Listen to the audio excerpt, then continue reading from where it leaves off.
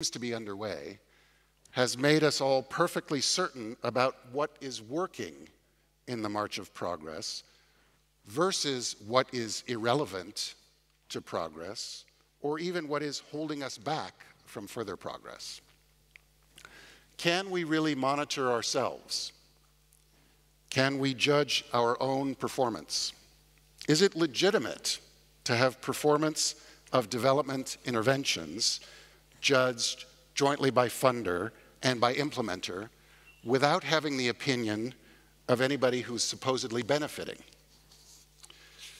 Does any of us have the courage or the incentive, really, to go back and check whether something tried 5 or 10 years ago is sustained and still producing good results, long after the funder and implementer may have left the scene? Now, we worry about these sorts of issues in global health, but arguably global health is the area of global development where these questions are the easiest to answer. Health outcomes, in many ways, are more quantifiable, sometimes even binary. I think this is much tougher in education and tougher still in terms of areas around policy advocacy. The river of information is flowing fast. And in our efforts to conduct monitoring and evaluation and learning, are we damming it up? Are we stepping into the right place in this river to see how cold and how fast and how deep it is? Or are we missing the mainstream and just wasting our time on the margins, paying attention to the wrong things? The aphorisms regarding data, monitoring, and measurement are legion. The most serious mistakes are not as a result of the wrong answers, they are as a result of the wrong questions, according to one of them. Or randomized evaluation can be taught. It's not nuclear physics. Or my current favorite, statistics are a crime. They must be investigated. So the idea behind this panel discussion is to try and explore and lift up to the light the strengths and weaknesses of our current monitoring and evaluation mindset, and to be candid about what seems to be working and what may not be, and to get some perspectives from practitioners, experts, victims of the data era in development. How do we know if the work we are doing is lifting barriers for girls and women?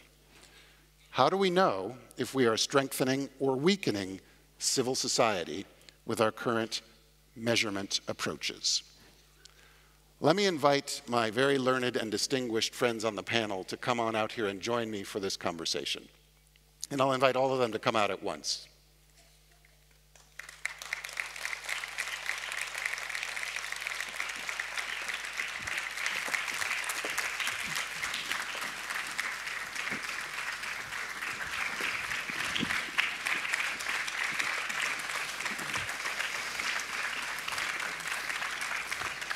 So you have their bios in your program information, and I will introduce them to you as we go along, with your permission. And I'm going to start on my left here with Helga and Alex, two experts in the principles and practice of evaluation. Alex Ezeh, who is Executive Director of the African Population and Health Research Center, and a recognized expert in the fields of population, health, and education in Africa. As I said, his full bio is in your program, but the most important excerpt from his bio, in my view, is this. Alex believes that African researchers and scientists can do more to improve life and well-being in Africa, that African scholars can produce excellent, globally respected, and locally relevant research while based in Africa, and it does not take a whole lot to make a visible difference in Africa. Alex, welcome. Thank you, Karl. Next to Alex is Helga Fogstad, who is the head of Global Health Research and Education for the highly respected NORAD. Helga has spent much of her life in Africa and has been a leadership figure in the development of just about every significant agenda for progress on women's and children's health over the last decade. Helga, thank you for being here. Yeah. Thank you. So Alex, let me ask you first to give us some perspective from Africa, where, as we know, many good development interventions are tried, and some work, some don't. What is the secret from your perspective in terms of good intervention design? What's the right place to start in designing an intervention? Thanks, Karl. I think the best place to start is really from the point of view of the beneficiary. Many times we understand, or we feel we understand what the issues are and what the solutions are from our perspective.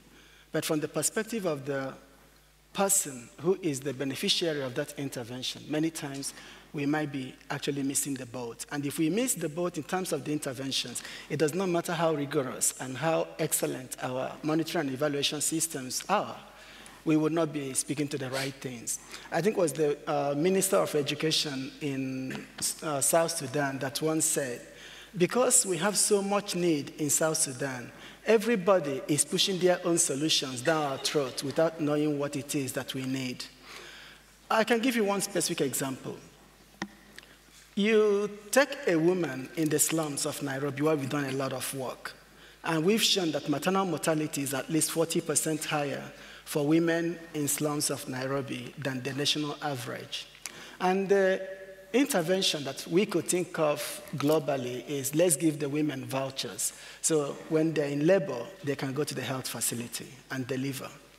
And the poor woman can invest $2, that is more than what she makes in a day, to buy the voucher. But 30–40% of them might still stay with the voucher in their hands and give birth at home. When you go to her and ask, why did you buy the voucher and you didn't use it? And she turns around to you and says, where do you expect me to go at 2 o'clock in the morning when I'm in labor? Then you begin to see the irony of the interventions and the systems of measurement that we have in addressing her number one challenge. It's not that she didn't want to go to the health facility. So when you work with her to co-design the intervention that can respond to her own needs where she is, I think that's the time we begin to lift in terms of making real progress. And we have shown that with very little interventions like that, working with the beneficiaries to understand where they are, we can make a huge difference. So you're talking really about human-centered design. Absolutely. Starting with the customer, the consumer, the beneficiary, listening to them, understanding their reality. That's essential to success. In design, what about in evaluating down the road? What about iterating? How do you, the design isn't always perfect, right? Yeah, well, when you think about the design, I think part of the challenge we have is, depending on the lens you are using to look at the evaluations.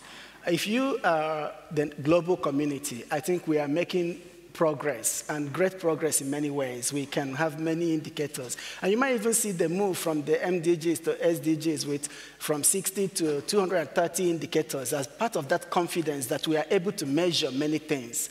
And if you're a funder, you can also see we're making huge progress. We are having better push for accountability and for impact and for showing results.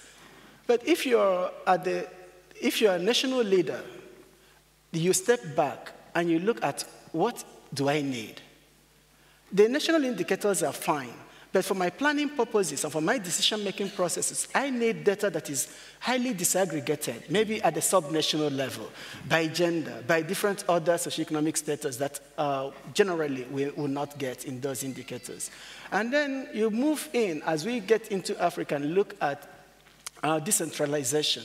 If you take Kenya as, for example, we have 47 counties, and these are 47 centers where decisions are being made on a regular basis, where data needs are critical, and yet we do not have the right data that we need to be able to make those decisions. So if I look at that, again, it would be what lens are we putting, what light are we shining on that need? And we need to adapt our design and our evaluation strategies to respond to the basic question that is really the need for data, which is for planning purposes at the level of whether it's sub-national government or national government. I think no country and no program should be collecting data they do not need.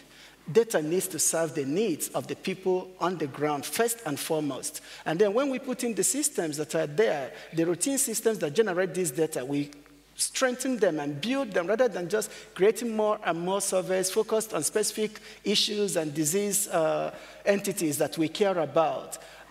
The foundation has to be the national system, and how do we strengthen it and make it robust enough to answer all the questions we have in monitoring the impact of our programs. Right. So Helga, you've spoken and written about this. I mean, we do generate huge quantities of data, maybe not always the right kind or at the right level, but as Alex points out, whose data is it? You've talked about data in Africa as an extractive industry. Not much transformation and value added going on at the source, right? Not enough. Tell us about that. Give us your perspective on that. I must share with you, Karl, that having now been involved in other sectors, I've become aware of how data-driven the health sector really is compared to the other data, and also how occupied we have actually been in looking at the data, revisiting the use of it, and continuously trying an effort to improve it for various purposes. And I would like to really emphasize that with the global strategy of the UN Secretary General for Women's and Children's and Adolescents' Health, the first strategy that was developed in 2010, there was a mutual realization that we needed not only a monitoring framework, but an accountability framework.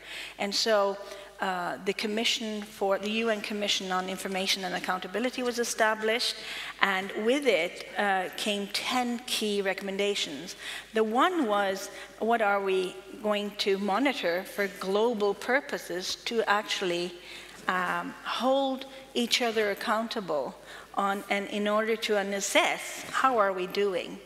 And a lot of effort, the other 9 recommendations was about how to improve data. Mm-hmm. Now, there was a recommendation on the establishment of CRVSs, there was a recommendation on strengthening district health information systems, there was a recommendation on national health accounts. These were all recommendations in order to improve mechanisms for data collection and for fit for purpose in a way. I think what was also within the recommendation, and I just have to say this, was the independent expert review group, which was chaired by Richard Horton and Joy Pomapi, that delivered a report back to the UN Secretary General yearly, reporting on progress. And there was somewhat a feeling now of mutual accountability that is something that has developed and been harnessed. And I think we've come to not only get more used to it, but appreciate it as a means to hold each other actually accountable. With the new global strategy, the second one that is much more in line with the new SDGs, there is efforts now to develop what we call a common book of indicators. There's 60 indicators, and there is something about agreeing on what they are, how they're going to be computed, how they're going to be registered, how they're going to be collected, who's going to compile it. So there is some effectiveness within this effort too. There is 14 to 16 marker indicators that are going to then be used in order to test how we're actually doing forward. And I think that's important. Likewise, there is an independent accountability panel. And this is something that's really important, because it's not only about data being collected, used or not used, but there is something about how to use it and how to use it forcefully for cost-effective purposes for results. The new monitoring and accountability framework focuses on results, resources, and rights. So looking at what our rights how are we going to monitor rights aspects and further? So I think there's come a long way. Within this, there is much more an approach of, if health is going to be derived, 50% of health outcomes are outside the health sector, we need to look at other sectors, and therefore we need to kind of agree on the monitoring of those marker indicators within the other sectors that are actually are really crucial for health. So there is the focus on survive, thrive, and transform is important, and also taking us then into fragile and humanitarian settings. So it is something about health now, not only collecting data and analyzing it for itself, but also partnershiping with other sectors and looking at, not in an exaggerate way, but it's a very concrete way on key markers that are really important for health. So a significant development of an infrastructure that's meant to oversee and to some degree govern standards in terms of data at the national level. And of course, your government has been significant in the development of the DHIS2 tool that NGOs use as well as governments. So I congratulate you for that, actually. Oh, the University of Oslo. Well, okay, I'll give them credit too. Thank you, University of Oslo. But so there's a difference, it seems to me, between the data that we gather and collect for national level decision making and resource allocation purposes and sovereign purposes, and then at a lower level, the decisions that get made about program design or program iteration or program change, course correction, as we collect data about what's working and what's not. Talk a little bit about the importance of failure. We all know that there are things that fail in the things we are trying to accomplish. There are programs that don't achieve their success. How do we bake into this framework an environment that welcomes and learns from failure? I think on our part, from Norway's side, but also from increasingly not only various partners, but also at administrative levels within all countries, there's become an increasing appreciation for implementation research, actually. And I think that will, as Alex has said, the combination of programmers, of policymakers and researchers is going to be really important in order to get to, in that context, the right questions and the right, the possibility of making changes and improvements on the way, instead of waiting 5 years down the line afterwards and so forth. Right. Alex, your perspective on failure. I think we need to do a lot more to reward failure than we do in the development field. The incentive structure and systems we work with actually makes it very difficult for people to acknowledge program failure. Right. We are an organization that also supports evaluation of programs that are implemented by other partners. And sometimes you go through a lot of hassle just trying to explain that this program just didn't work. We can go ahead and find why it didn't work, and that's as good an information and as anything else. What is the value of perpetuating a program that actually is not having any impact on the ground? But how many, and yet we do it all the time. We do it all the time because of the incentive systems that are there. If something didn't work, the organization that implemented it sometimes might be in a difficult position. What do you do? This is a 5-year program. You've gone into it 2 years into it, 2.5 years, and you're realizing that there is this is not working. Right. Now, what we might need to do is actually invest a bit more on process evaluation, particularly if it's going to be taken on by maybe a partner agency that's working with the implementer, so that we'll be able to know and generate the type of data that can inform program design as it is going on. And then at the end, if you do your impact evaluation, you have a more robust data system to draw on to understand what happened and why certain aspects of a program may not have worked. So I would say that one of the ways to enhance our ability to learn from failures in the field is to ensure that organizations don't get penalized when they demonstrate that the programs that's been funded did not work. Yeah. It requires some organizational courage, though. We're going to come to our practitioners soon. Let me ask you a question about randomized controlled trials. So as I said at the outset, I think to some degree they've been demystified. You know, they're not rocket science. They are accessible. They're more widely used. But they generate some controversy, too, and they have limits. Give us your perspective on RCTs. They're very expensive. And they may be expensive, yes. Okay, my perspective, which is mine and mine alone, is I think you need RCTs for some things. There are many things that we deal with you really simply cannot randomize. There are many things that we know that work. And what we really know is to understand the implementation of them in a given context to make them work better. For things where there are lack of evidence on what would be the best strategies to implement this, then a randomized control trial will become very handy in looking at those.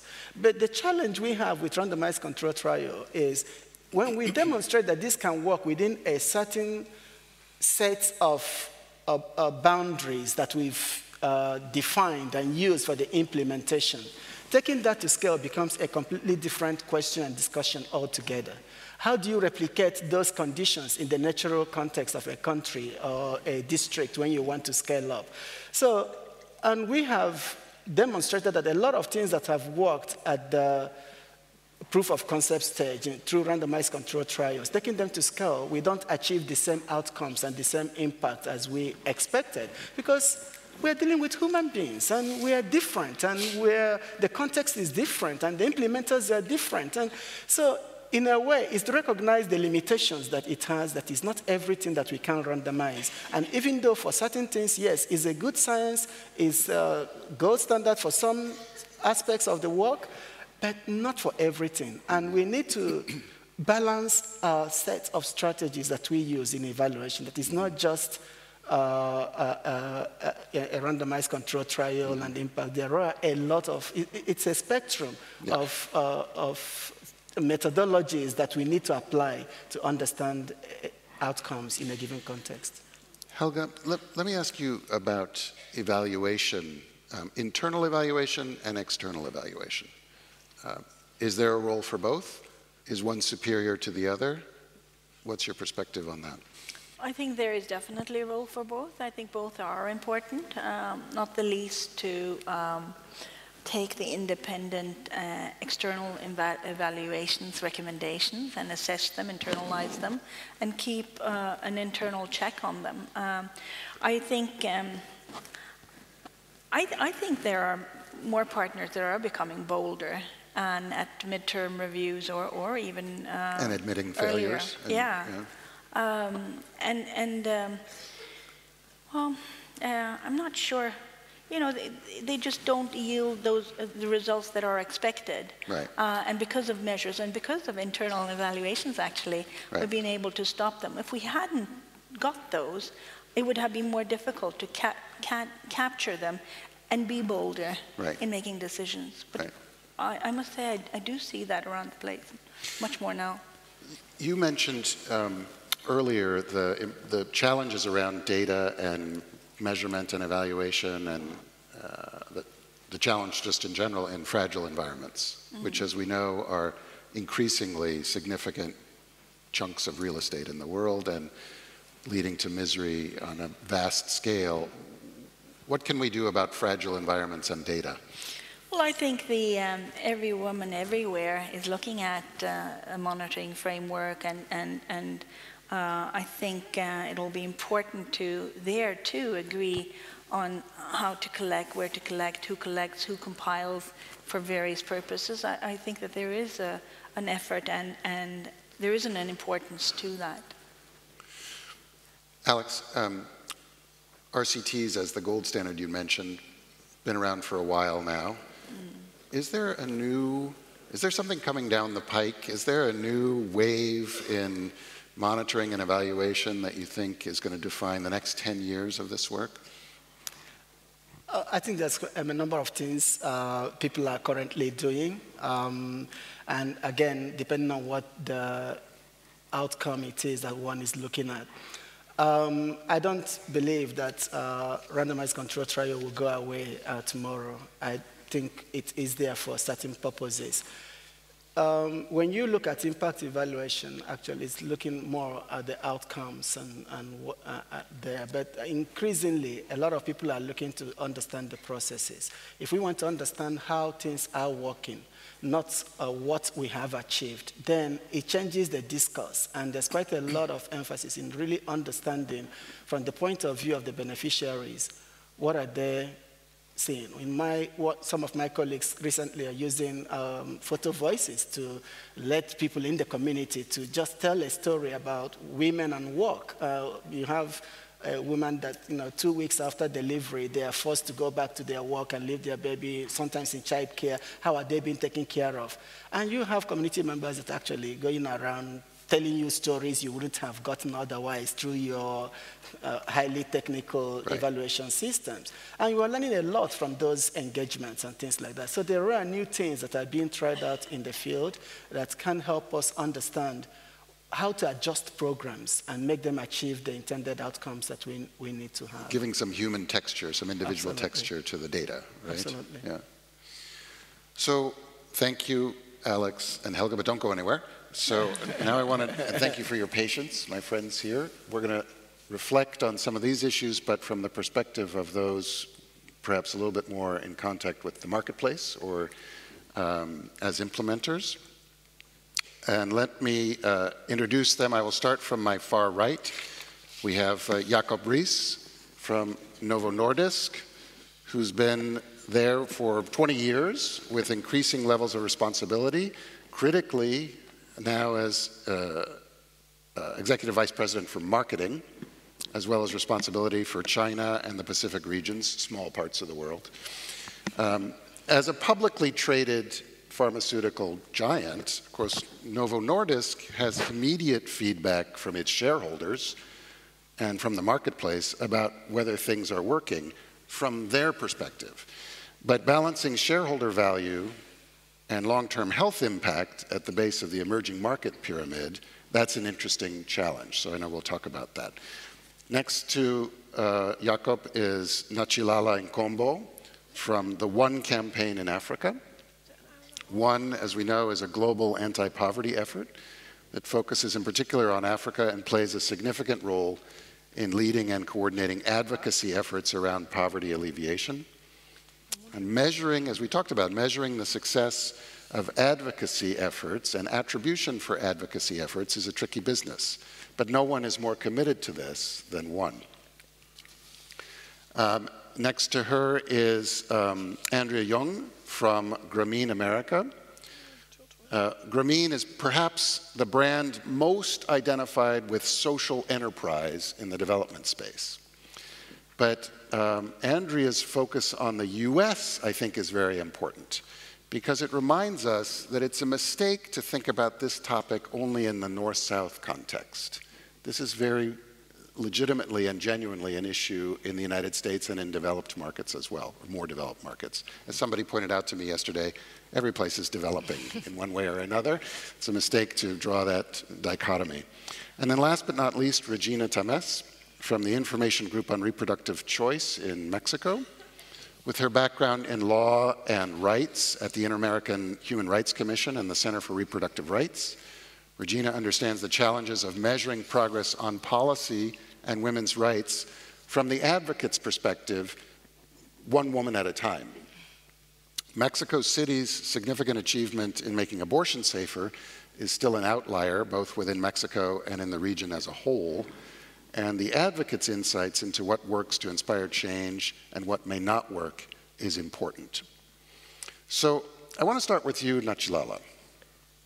We've mentioned it several times already, but one of the great challenges associated with the hard work of policy advocacy is measuring impact or attributing impact.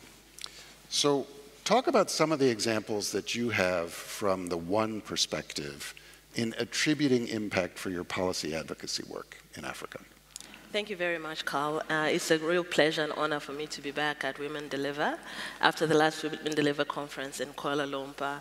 Yes, indeed, you've put the big question in the room that I'll answer from the one's point of view, and I'm sure many other advocates do have the same experience. I just want to underline that as an anti-poverty fighting organization, our work is solely focused on convincing decision makers, policy makers, to make policy changes, to make public investments, and maybe some structural changes that are important for the poor. And we know that in the field that we work, and we actually make sure that evaluation of our work begins at the very beginning when we're planning our activities. We make sure that we are very hard on ourselves in terms of determining and refining the metrics of success. And so I guess you're just wondering, how then is this advocacy measured? I think we measure influence. We measure the extent to which the activities that we implement are actually generating influence in the decisions of our targeted policymakers. And we do that by usually targeting specific, maybe global or national key decision-making moments that we feel we can leverage to make sure that resources are set aside and decisions are made that benefit the poor. Also, we have a very rigorous internal monitoring mechanism that helps us ensure that as we go along, we know what difference or impact or influence our activities are generating. The second level of influence that we measure is the extent to which our engagements, our campaigning assets are actually changing the terms of the debate with the public. We know that if we go alone with our data to policymakers without enough public support and public awareness around an issue that we're working on, we don't have as much political clout because the advocacy business is a political business. So in terms of an example, last year we embarked on a campaign, a multi-year campaign that's focused on calling on governments globally and in Africa to increase the investments in women and girls. So the campaign is called Poverty is Sexist. We launched it last year for 3 reasons. First reason, the global international development community was adopting new goals. We thought it was important to bring the firepower of one to sort of raise the stakes in terms of the importance of investing in women and girls within the new set of goals. And then secondly, last year, led by Dr. Dlamini Zuma, the African Union declared 2015 as the year of women's empowerment and development. And so as one, it was important to ensure that the decisions that were coming out of the Heads of State Summit in Johannesburg were actually making serious commitments about the issues and about the barriers that women in Africa are facing. And thirdly, and not lastly, we actually leveraged on the fact that Chancellor Merkel in Germany was leading the G7, and she was hosting the G7 just right before the UN General Assembly. So I think the short story of that is that we feel quite happy with the results of our advocacy, in the sense that there were a number of decisions that African heads of states actually did make during their summit in Johannesburg. Some of them include commitments to provide more resources for women in agriculture, to invest more in education, the sort of things that we're talking about here. But also in the advocacy business, we know that you win some and you lose some, right? So some of the issues that we were pushing there included dealing with the issue of disability inequality and how that affects women. We didn't get that into the declaration. We also lost out on what we're calling for in terms of ensuring that innovation and technology is scaled up so that women, especially in rural areas, have better access to agriculture services and health services. We didn't win that. But one thing we know for sure in terms of our advocacy work is that we have to be persistent, right? We use our staff, our members, our partners with everything they have, from data to poetry to song to make a point about why an issue is particularly important. And we're very tough on ourselves, and as we are implementing campaigns, on a rolling basis, we ask ourselves, is this video generating the influence we're looking for? Are we getting the attention of the policymakers that we wanted to get attention? And if we don't, then we have to change course. So this is a new campaign which is committing the organization overall in our fight against poverty to make sure that the work on gender is not a sideshow, but it's completely mainstreamed in terms of the campaigns and advocacy that we run sort of going forward.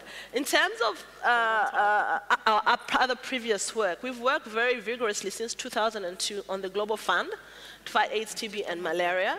And again, our work there has been focused on ensuring that in different donor markets that exist, the United States, the United Kingdom, Germany, France, and Belgium, we're engaging political decision makers there to put aside specific money towards the Global Fund. And we use different kinds of tactics, including promoting the rest to the top, right, to provide leadership on these particular issues. And again, within that, the way we've evaluated ourselves is making sure that we don't wait until the end to check how we are doing, because each market has different challenges, and each market has different opportunities in terms of having a political impact. The other element I wanted to mention is that in terms of impact at the community level, we depend a lot on our partners. We depend on the data that's collected by the Global Fund Secretariat, for example, to be able to tell the story that these programs do actually work to the policymakers and to the taxpayers in the Western world. And lastly, but not the least, I just wanted to mention that a third layer of the work that we do is that we organize trips to the field to hear firsthand from the partners that we have, recipients of this money, to get an understanding of the difference that this has made. And I'll just illustrate one example of two trips that our founder, Bono, made into Rwanda. Rwanda was one of the many African countries that was ravaged by the HIV crisis. When he visited Rwanda 10 years ago and met this woman who was in charge, his sister who was in charge of this hospital, you know, they just held each other and cried because there were so many people that were dying needlessly because they didn't have access to ARVs. Right. This last year, he made the same trip to Rwanda, and they were crying tears of joy. They were crying tears of joy because there were so many millions of Rwandans that now have access to this treatment. The hospitals are better equipped. And so for me, that's the sort of difference that the advocacy work has. But obviously we know that we are in a field, we are in a movement where there are so many players. And so when we determine our return on investment, or our impact, we are very modest in attributing maybe 10% of the bigger results in terms of the Global Fund replenishment, or maybe an AU result to the work that we do, because we know that with our partners, with other force that the collective brings, we probably would not get the level of influence that we do get. Right, so some interesting parallels here, because you talk about the importance through things like the trips, of putting a human face on the recipient, on the beneficiary, and how that can humanize the data, right? But also, you know, Alex pointed out, from his perspective, the importance of designing interventions right from the base to begin with. I wonder, so when at the one, you know, command center, when you sit around and debate which policy advocacy issues to pursue for 2015 or 2016, how do you go about that, besides your own instincts? How do you get the input from the base about what the right advocacy priorities are? Right. Well, we usually are guided by a 4-year strategic plan.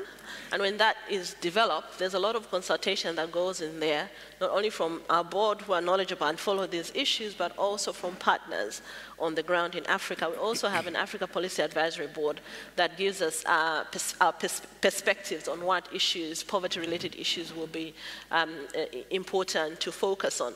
But from a point of view of one, I should say that the data challenges at the national level undermine the strength of us making a case.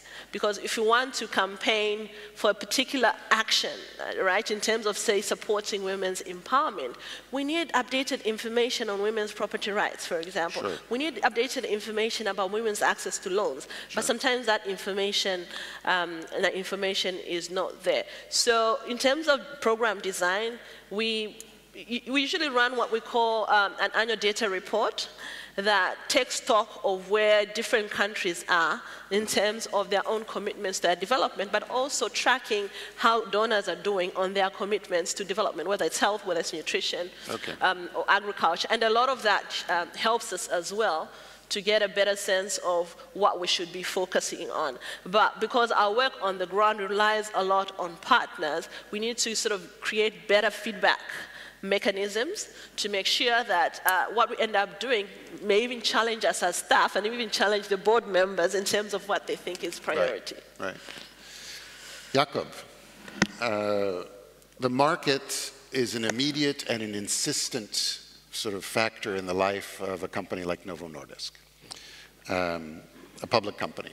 I mean, I don't know what it's like in Denmark. Maybe it's less the case in Denmark than in New York, but the pressure for quarterly results is intense, right? And the marketplace is sort of in your face on a daily basis. You're under rigorous pressure for performance, one has to assume. But that obviously can complicate the life of a company that is trying to do good as well as do well, trying to meet the needs at the base of the pyramid as well as meet your shareholder needs.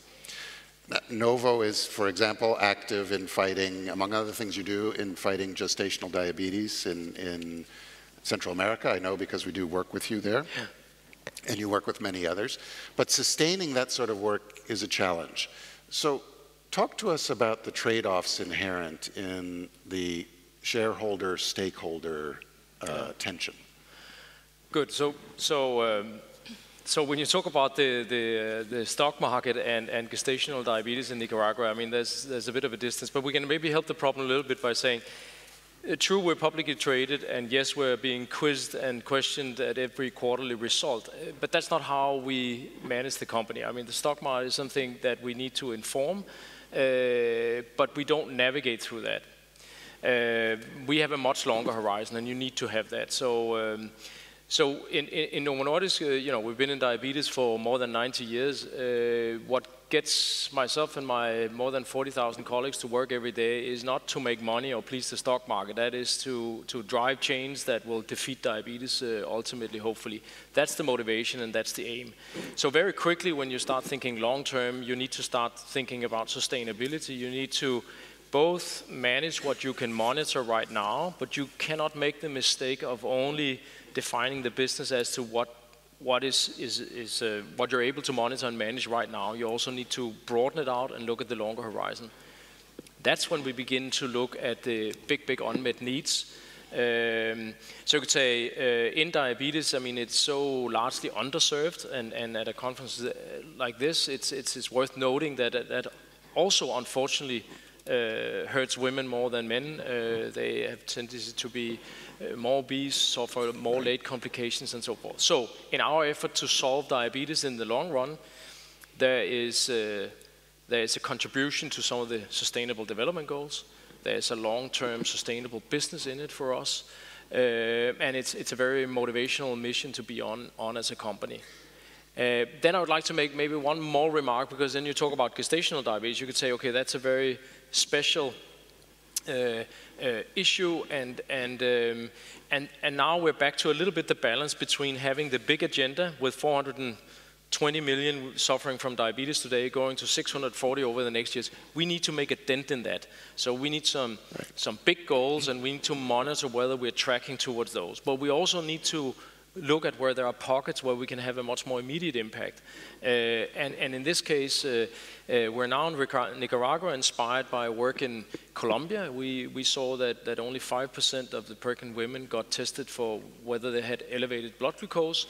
And through a joint project and working here with the World Diabetes Foundation again, we're able to bring that number now to 97%. So now virtually all women get tested for elevated blood glucose, which means they can hopefully carry through and deliver a baby that is healthy and will not have these multiple times higher probability of also developing diabetes. So that's an example of going in specifically on the ground, doing something that we can then tangibly measure over a short period of time will really make a difference. And I think running a company like us, you need that mix and that balance. Right. But going back to where I started, we don't take that from the stock market. I think that wouldn't lead us to the right places. And I don't want to caricature it for you, so apologies. But so I mean, maybe it would have been the case, but if there had been a Women Deliver 20 years ago, I don't know if Novo Nordisk would have been here on the panel. I hope they would have, but maybe not. I think the whole conversation around shared value, around public-private partnerships has evolved quite a lot in the last 20 years. Give us your perspective on that. I think you were in New York recently for the Shared Value Summit, right? Yeah, I hope we would have been here, and I think and I typically say, I'm not saying we were early movers in this field just because I think we saw things others didn't. It is very closely connected to the fact when you work in diabetes, you have long time horizons, and you're basically servicing on commercial terms a big problem for society. Mm-hmm. If you want to be successful in the long run, you need to think shared value. We were thinking shared value before the phrase was coined. Mm-hmm. And where we're moving now is, you could say, where we are today, a standard sort of example of shared value is that we undertake a lot of educational activities to also educate primary care, not on our products, but generally on diabetes, because if they're not educated, they won't detect diabetes, they won't treat it early enough, and that's, of course, of great value to wherever we undertake these educational activities, but it's of course also value to us, because without any understanding of diabetes or the will to prescribe the necessary medication, there is no market for us. So that's where we are today. That's a classic example of shared value today. You could say where I think we will be moving is to take that even further and say our model is very much around delivering boxes of medication and then getting something in monetary return for that. I think as we move along, it will more and more be dependent on the results we're actually delivering. Right. Not through RCTs, but through real-world evidence, and basically having some kind of premium when we're following through and the patients get to proper control. That will hopefully reward us more, because that will bring our model into really pursuing shared value other than just documenting it. Right. So just pause for a second on that. What does success look like from the perspective of different shareholders 10 years from now for Novo Nordisk? Stakeholders, I should say. Different stakeholders. But I think success would be, first of all, we need to have shown that we're beginning to make a dent in the problem of diabetes, because that is still growing much faster than we are. A declining or stabilizing number of people in the world. Exactly. We've through smarter urban environments, we're stopping some of the recruitment that comes through the wrong lifestyles for more than half of the population that lives there. I hope, that, for instance, gestational diabetes is something that I think we can do a lot about and solve, and beginning to have screening as standard everywhere in the world. Right. I would love to see that, for instance, no child with type 1 diabetes should not have access to insulin. I think that is also something we can fix. But you could say, also to be realistic, we will still battle with diabetes, because a lot of what is ongoing now will still turn into full-blown type 2 diabetes at that point in time. But hopefully the medication will be so effective that we can actually have people live lives without too much hassle and live a life without the devastating late complications. So I think we've come far at that point in time, but that's of course what one needs to believe in when you have big problems ahead of you. You need to be ambitious. Mm-hmm. Andrea, as I mentioned, Grameen, I think, is synonymous with social business and sustainability in our space. And so you're bottom line focused, but your mission is about lifting lives. How do you strike that balance? Karl, well, first of all, it's great to be here, and it is very interesting to have a lens as a practitioner balancing both profitability in a social way, so every dollar of profit goes back into the program, but also the important mission and where data has come into play. Just a quick context, in working primarily and solely right now in the United States, the data-rich nation that we are, the case for change is data-rich. So, we're in the financial inclusion space. 1 out of 3 women is living at or below the poverty line in the United States. 50% of single female-headed households in the United States are unbanked, a pretty staggering and unacceptable number in a developed nation. And if you look at the formal financial lending landscape, $1 out of $23 it's pretty amazing, is given to a woman in the formal financial lending space in the US. So you say to yourself, the case for change, there's plenty of data, now what? As a non-profit organization that was replicated after the Grameen Bank in Bangladesh, so I think incredible that a powerful solution in the poorest nation on earth has been able to translate itself all the way into Queens, New York, in the richest nation, the richest city, and actually have impact. How do we balance sustainability and mission, and how does data play its role? I just would say that the organization is eight years now in its making, and the beginning was really about, I'll just call it outputs. And as a sustainable organization, measuring and getting to scale is critical, that without scale, you can't get to sustainability. And so starting from one branch and 4,000 members today, we have 70,000 women and their families who've been impacted in the United States in 11 cities. And we measured, so the original outputs that we measured ourselves internally were how many members do we have? How much loan capital have we given out? That number is now almost $450 million. And then very important, as a sustainable organization, again, replicated after the Grameen Bank, what is the repayment rate? Can we sustain ourselves? And it is remarkably 99.6%, so nearly 100%. So of that $450 million, all but a very tiny amount has been incredibly repaid by these 70,000 women. And that's no different in East LA than it is in Austin, Texas, than it is in Harlem, in New York. And so those were critical. Or in Dhaka, for that matter. Or right? in Dhaka, very similar. So that was obviously the extraordinary impact of the Grameen Bank, and the Nobel Prize went on the fact that the counterintuitive thought that the most at-risk population, no collateral on these loans, would be the highest risk for payback. And in fact, the opposite was true, that the loyalty, the gratitude of women to be able to get financial inclusion and access to loan capital was and continues to be, and is true in the United States, as the #1 reason that the repayment rate is high. So as a sustainable organization, and I think as of last month, the entire operations was almost 50% covered by the interest income from the program, so we're at about 50% sustainability, which is unique. At the same time, the mission is quite important. And so a few years into it, not only did we measure internally our own outputs, but we moved into outcomes. And that was an interesting process, and we had partners and technology necessary to help us do that. But examples would be not just how many women do we give loans to and how much do they pay them back, but what's the income boost on a loan? She gets a first-time loan of $1,500 in the United States, has to use it to fuel her entrepreneurial business, but what's the impact for her if she is at $15,000 household income for a family of 4, which defines her well below the poverty level in the United States? What is that income? Is it $17,000 after how long? 6 months, 1 year? So #1 was income boost. #2 was, does she employ somebody else?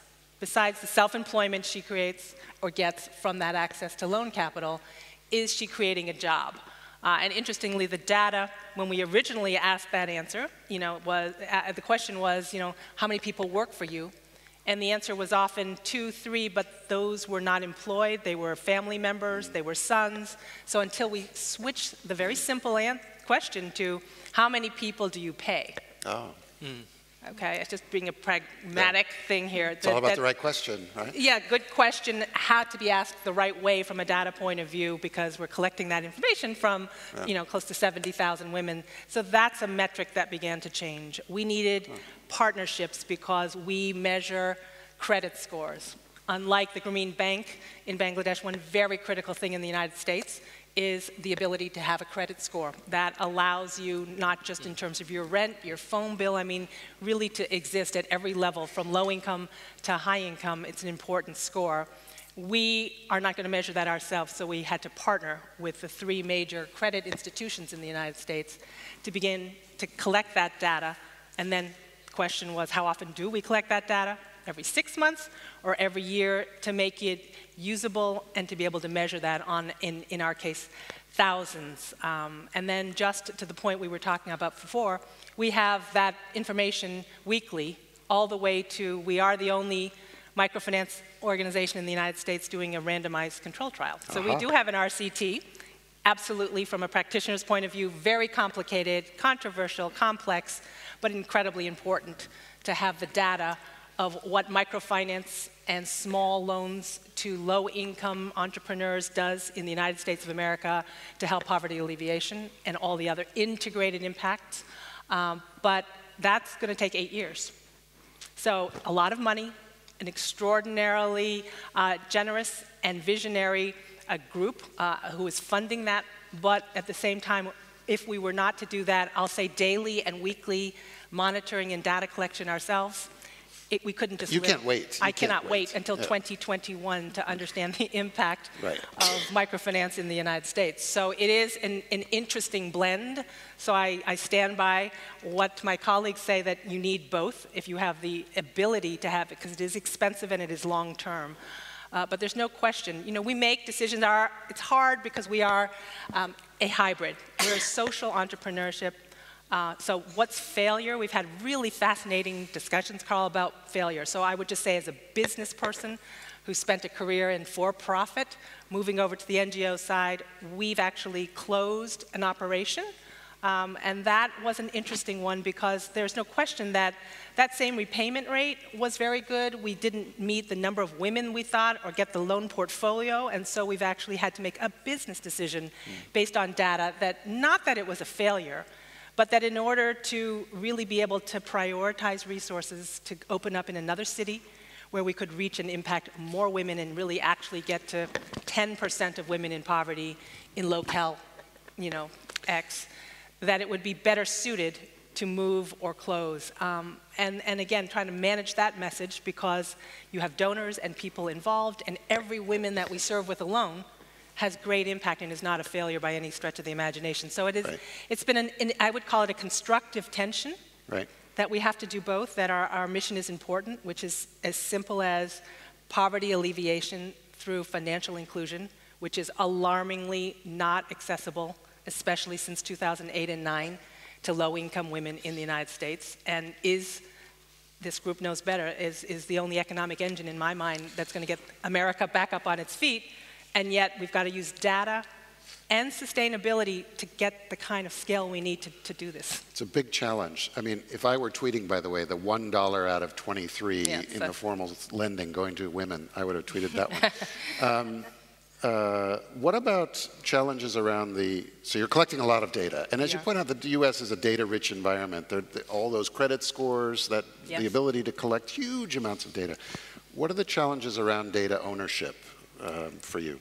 Well, I mean, it's sort of staggering, but not unlike any other small organization when we started. I mean, there were pieces of paper from the first 500 to the first 2,000 to the first 6,000 members on everything from, you know, do they have a cell phone? Is it a smartphone or a cell phone? What is their income level, et cetera? And we were dealing with, you know, this, as opposed to today, where technology itself has been critical. So we partnered with Apple, who's provided iPads to all. I mean, every single thing now is on digitized, and importantly, you know, the frequency of it and the scale of it would have been nearly impossible the way we were originally collecting it in the beginning. So the amount of data, the frequency of it, and our ability with technology to capture that when we have this huge group in many, many different cities has been really important. And the second piece is we couldn't have done it without partners. You know, we alone as an organization didn't have the resources and, or more importantly, the wherewithal to be able to mine it, to ask the very simple questions the right way. So the combination of, you know, major foundations and or some of our financial institutions that fund us, Treasury, I mean, so whether it's public or private, big partners who understood and were better off, had more experience in collecting data, were very, not only critical, but helpful financially as well as skill set wise to help us as we got to scale. We wouldn't have been able to do without that. It's an amazing, amazing experiment. And you're just getting started, really. You're just getting started. Yeah, we're just getting started. And as I said, I think the narrative and the importance in the US is critical. The number one question people say to me is, oh, does microfinance really work in the United States of America? I didn't really realize. I knew about it from Bangladesh or Africa. Didn't know that it was not only important, but such a critical and scalable poverty alleviation tool. Right. Regina, in Mexico City, reproductive choice and rights have had significant advances, but progress certainly in the country is quite uneven, as in all of our countries for that matter, certainly in my country. Talk to us from your perspective about the challenges of aggregating individual rights advances, so the woman by woman that you as an advocate deal with, into a system-changing whole. I mean, how do you go from individual to policy to the bigger picture? What's been the experience for you on that? Well, I think being a reproductive justice organization that does mostly legal work, we do focus on the person, and I think the woman is the one that decides how they want to frame the strategy. So if we do a lot of litigation, so I think that's a good example. When we do litigate, we might think a strategy will not only help that woman, but also catalyze and bring changes for the whole country. And I think that might not be the good start. I think the first thing is to talk to the woman and see what they want. So we do have cases which just have an impact for that specific woman, and we were just evaluating whether or not we won or lost the case.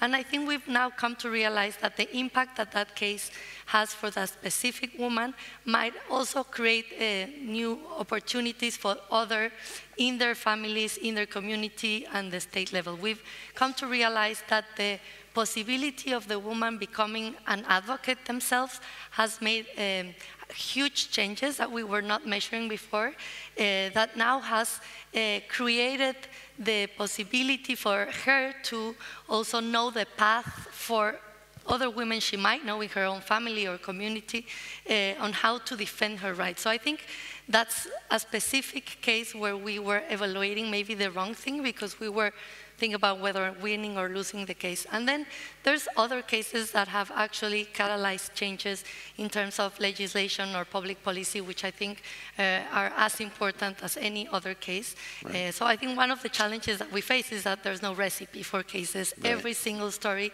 is different. So we face the challenge of being able to move from one strategy to the other, even though the case might have the same facts. Many of the cases might seem equal. A woman was denied access to legal abortion, although she was a survivor of rape and it's legal in the country. Right. So, but each different story has a different story. Right. So I think, but we have been able to win cases, and then those changes catalyzed different policies and laws that have changed that do not impact specifically on that woman, but in the whole country. Yeah. But then to make it harder, I think sometimes we win the cases, we change the law, and for example, there's a constitutional challenge, right? So right when you think you've not only changed that woman's life and maybe other women that be near her, and you change actually the law, that law is being challenged by other groups that think differently. Right. So I think it's a constant way of, it's very passionate, and I do think you have to have a very clear objective, and you have to do that through a very well planning. And use all your resources, your passion, your intelligence to achieve that objective. But you have to be ready to be flexible, because the context changes, the government changes, and each case is different. So I think for advocacy, it's very important not only to measure the result, but the whole process and each case individually. And I'm sorry to interrupt, but I think you make an important point, in terms of individual advocacy, sometimes you win, sometimes you lose. In fact, you may be advancing the systemic cause even when you lose through increasing the number of people who are motivated and advocate around change, or, so it's not the win-lose is not necessarily the right success metric for you, right? When you're talking about system change. It is, and even for litigation, you might think, I also think it depends who's measuring, right? If it's the beneficiaries, which I think is the most important, if you have a human rights lens and a human rights approach to your work, that should be the thing that motivates you the most. But it depends also if it's the donor, if it's the government, or is the staff themselves. I think there's a lot of things to analyze there on who's evaluating whether or not you're having success. But I even think, to make it more complicated, if you have litigation, like more cases are coming to your organization, does that really mean you're being more successful because more people know about your work? Or does it really mean that there's more human rights violations? There's always a side that you have to keep in mind on whether or not you're being successful. And I think it's very important to be critical and also to learn, as it has been said, about failures. My organization, together with a group of organizations, because I also think alliances are very important. You can just do this little by litigation and changing law. Then there's the implementation part as well. I think we spent almost 10 years, I would say, training judges and prosecutors so that they would know what the law is around abortion for rape survivors. And we had very good results in terms of they increasing their knowledge on what the law is and the rights of the woman. And then after a 10-year evaluation, we realized that only 10% of the abortions due to rape had increased. So we switched to a more confrontational and radical strategy where we are now litigating. And I don't know, but I think people are now scared, authorities, so they're more active, no? So we wanted to do technical assistance, and of course we changed probably some minds, but I think now with this radical and confrontational strategy with the context in Mexico where human rights violations are very common and discrimination is very common against women, I think this radical strategy has helped more. Then we have to evaluate that strategy again in a couple of years. But once you go radical, it may be hard to go back, though. Yeah. I don't know. And I think asking, it's just not about winning or losing the case, but that case also, and in the process you have to win that woman's trust, then you have to win the family's trust, no? And then you have to change the mindset of the judge or the prosecutor that really think these women deserve what happened to them because they are indigenous, because they don't speak Spanish. So I think it's a whole process, and that's why I am always we're always striving to have conversations, for example, with donors. I don't think the report format will let you transmit what you really go through when you just say, oh, we won or we did not win this case. Right. So I think that's crucial as well. So it's an interesting theme. I mean, we start from the macro issues here, and you get right down to the individual in terms of litigation, and that being the way through which you tell your story, the individual story. And all of us wrestle with scale, and certainly on policy issues. You're talking about system-level change, which we're aiming for, but it all starts with the individual at one level, the consumer, the sufferer, the what have you. So it's an interesting reminder. In your litigation, how did you describe to a donor last year the impact you had through your litigation work? I would say that at first the clients are happy, and I think that's very important in terms of making sure that through this process you are just doing what they really want. You might be there for assistance because you know the law better, but you don't really know what they're aiming for and what their objective is.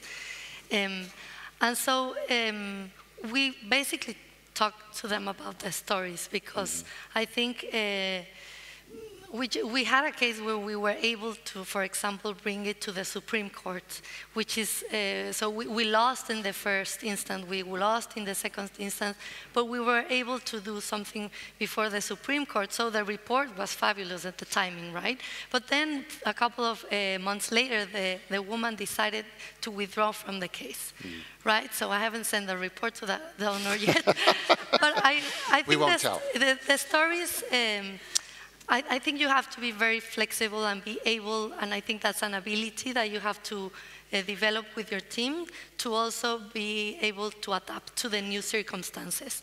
And don't lose track of the objective, because I do think you cannot just be spontaneous and passionate. I think the objective being clearly defined through planning and learning from the evaluation and the challenges, I think it's crucial.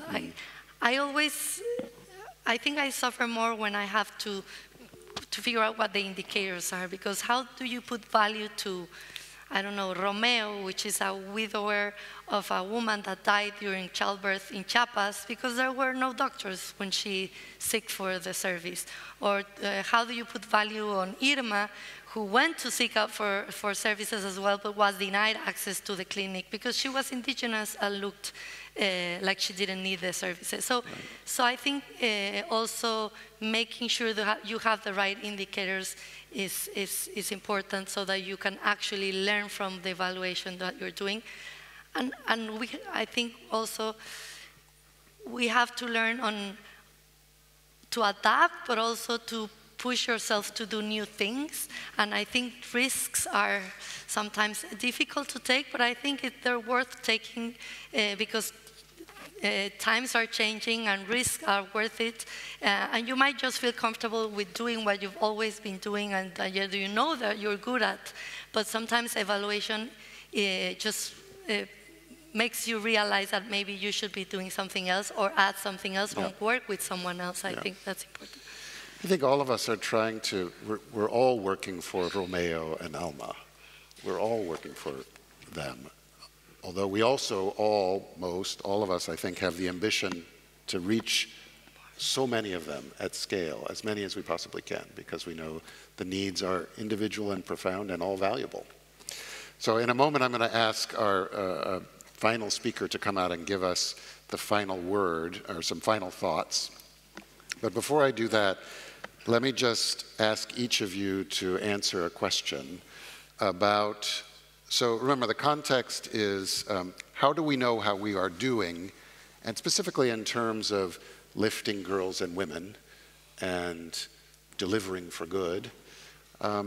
So from your perspective, what does success look like in answering that question? How do we know what we are doing? We will be successful when what, Alex? I believe we will be successful when every indicator that we need to look at, we can get it through the national routine systems that's highly disaggregated by gender. Then we will be able to know indeed whether we are making a difference in their lives. So we'll have national systems that will allow us to understand exactly the impact of what we're doing. Helga, what does success look like? I think success looks like an agreed set of global indicators that we can commit to and hold each other accountable for. I think, we've previously heard during the sessions that there are countries where only 30% are registered. I mean, what gets counted counts. And so I think in intermediate measures, we need surveys, we need estimates, they need to be robust enough in order to understand this. Now, having said that, I think that with data, you have to have this human story. I mean, just the opening yesterday was so powerful because everybody told their single story, and it would not have been as powerful if we had regurgitated the data and thrown each other with the data. So I think that it's a combination of data and stories. It's data with faces. Yeah. That's. Jakob, How do we know what we are doing? What does success look like from the perspective of Novo Nordisk? Oh, I was way into gestational diabetes here, not Novo Nordisk, so because I think if you allow me, we'll do fine in Novo Nordisk. I think the other agenda is more important. I would say if we could get to a point where newborns have a better health starting point than their mothers did, I think we will have come far, because today it's actually worse than what the mothers had, and I think that's stepping in the wrong direction.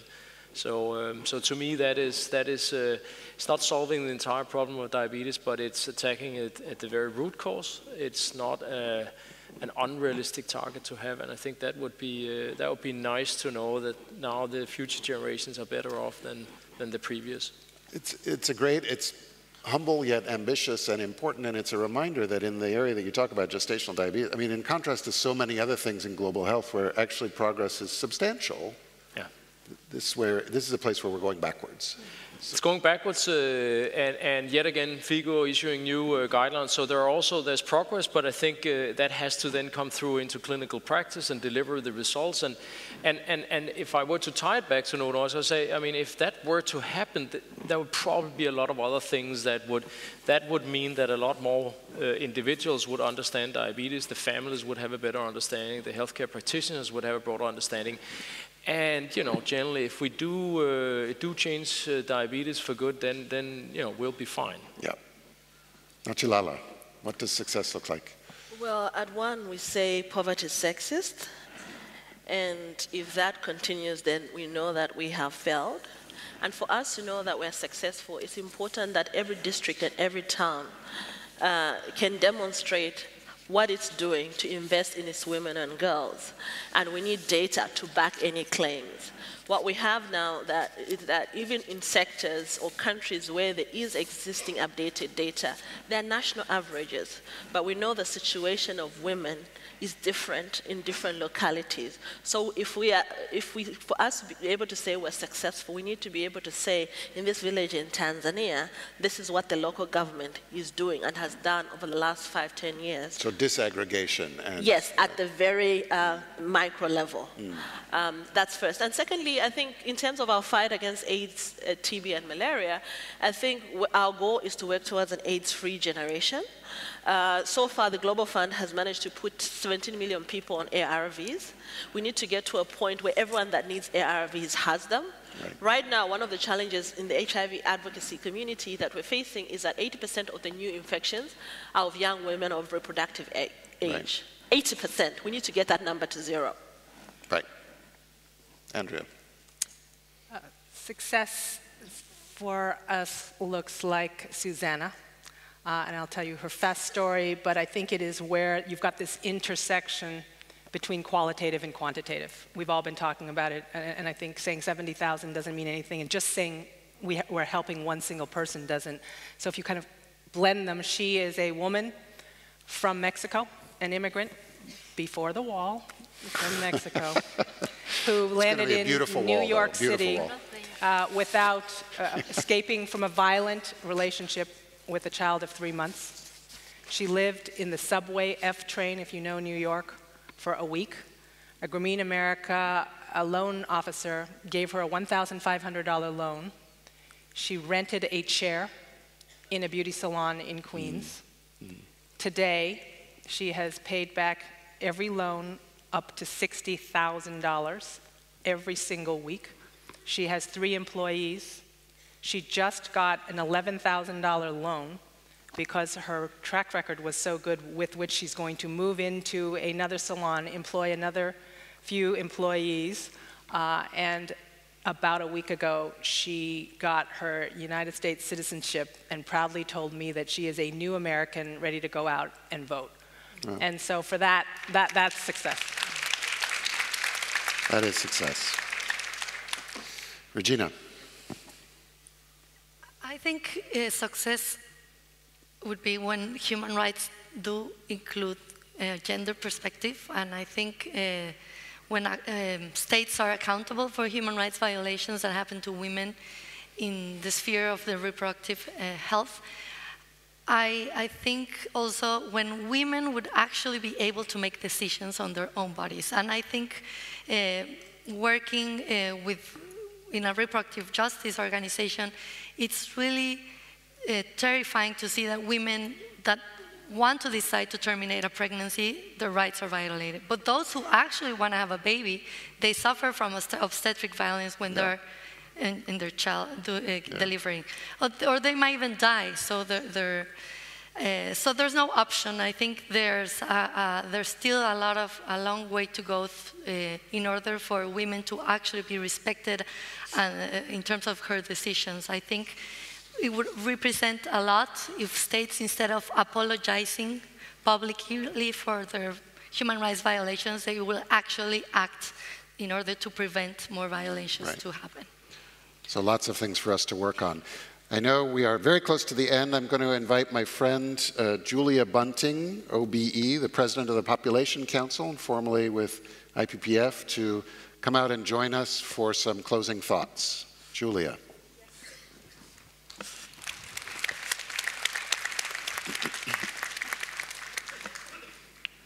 Thank you, Karl, and thank you to all our panelists for a really great discussion this morning.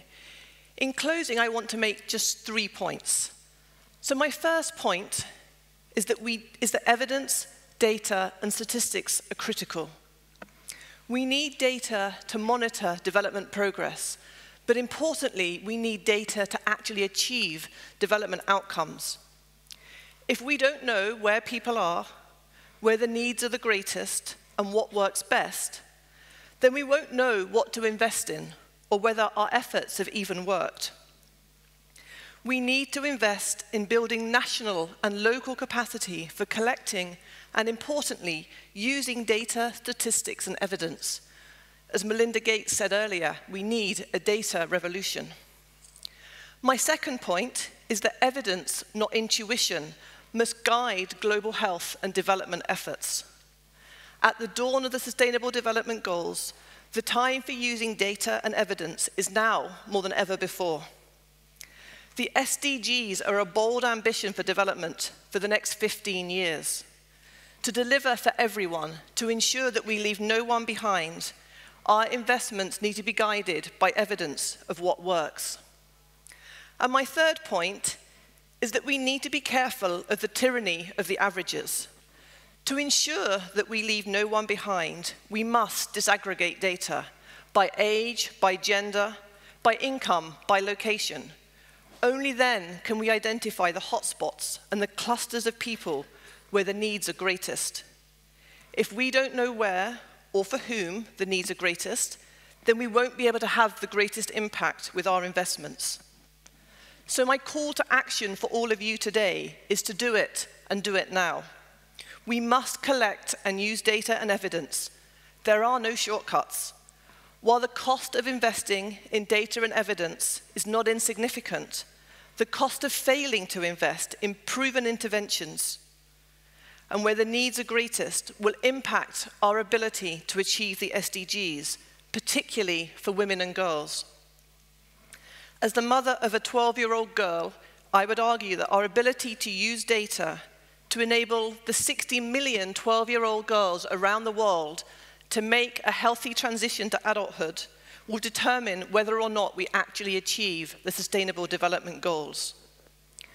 I'm reminded of the Chinese proverb, the best time to plant a tree is 20 years ago.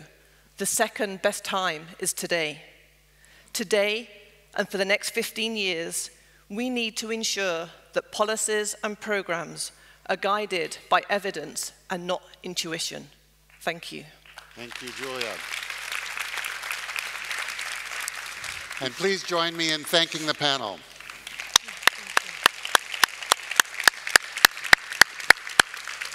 Thank you all very much.